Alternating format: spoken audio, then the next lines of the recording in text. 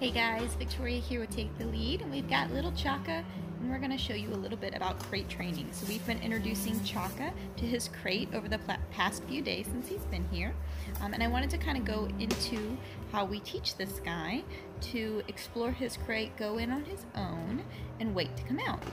A lot of puppies have a hard time with crating. Initially they've been with their litter up until 8 weeks, and so all of a sudden you're having to take them away from an environment they're familiar with and make them stay by themselves. So we've also got that little pink thing in there. That's a little puppy that's got a heartbeat to it, so it gives him somebody to cuddle with that's a little bit living like when he had his litter mates with him. But overall, the crate needs to become a positive place for our dog, and so we can use food to help encourage our dog to explore the crate and have positive associations with it.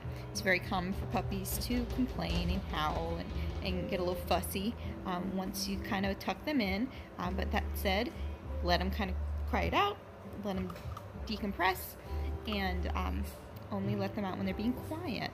So you can see we've got a blanket on top of the crate. So I cover the crate when we are tucking him in so he can't see things. That helps him settle a little bit more. So as you can see when I work with him, I toss the kibble into the back of the cage. I actually want him to hear the little clink of the kibble. It encourages him to kind of go back there and explore. Sometimes I'll toss one kibble, sometimes I'll toss a couple. I like that he kind of roots around in there and is hunting. Maybe he even finds a kibble a little later once he's tucked in. Just helps with that positive experience of the cage.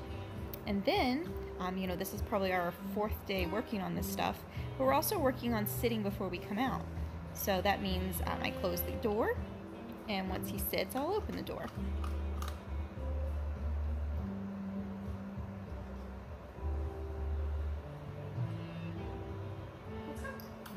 I want to make sure that he waits for permission to come out. I don't want him to just come barreling out of the cage. Again, when you've got a puppy who's very anti-crate initially, they just want to get out, and so let's have them be patient. Let's create a little bit of patience, a little impulse control for them, because it's going to help them be a little bit less, interested in barging out. It's going to hopefully get them checking in with you and a little bit in the right direction of positive associations with the kennel. As I said, we've been working on this for a couple days, so that means that initially I actually had to have him follow my hand into the cage, so kind of like that food chasing we showed in yesterday's video. We had to do that initially, but then after a couple times of those and tossing it into the back, he learned that he could go in on his own and follow the food on his own. So as you can see, he's standing, so what I'm waiting for is for him to SIT, and then I open the door. Initially, again, I didn't ask for the sit the first day or two. I just wanted a polite moment and wait for him to say, for me to say, let's go and invite him out. But now this is like I said, our 4th or so day of crate work. So we're just asking for a little bit more politeness, which is going to help him just pause and check in with his person. So crate stuff is just like any other behavior. It needs to be repeated over and over. Don't just put him in the cage when you're leaving. Don't just put him in the cage when you need a break. Practice it like an obedience drill, pattern going in on your own, coming out and being patient at the door on your own. Pattern that a lot. Help your puppy explore the crate and have a good time there. And then of course, most naps need to happen in the kennel. We also feed some or part of our meals in the crate. We use the other part for training, but we will feed part of it in the kennel.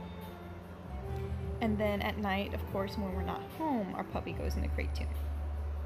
So I'm waiting him out. There's that sit. The minute you sit, the door opens.